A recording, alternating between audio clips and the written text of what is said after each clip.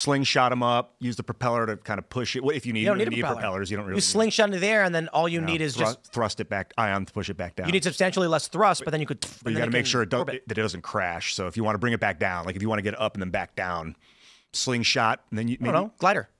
Do you know what the super escape low velocity energy is for biplane? the Earth, Ian? What's that? Do you know what the escape velocity is? Oh.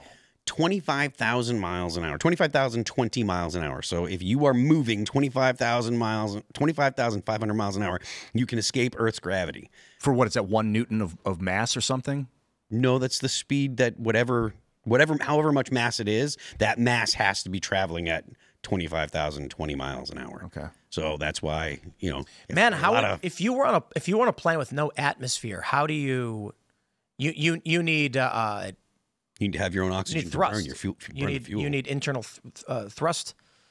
Yeah, because on Earth we fly by we push air down at enough force to lift us up. Well, for propellers, yeah, right, or jets.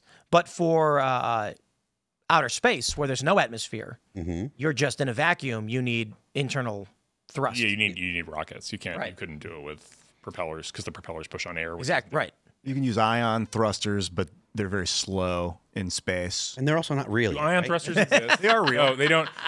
Yeah, they're real. You can't use ion thrusters because they don't exist. Yeah, they're not real. Wait a minute. You're saying no ion thrusters exist? I don't think that's true. EM drive. That's not an ion thruster. No, and you're thinking of a. Oh, you're right. I'm thinking.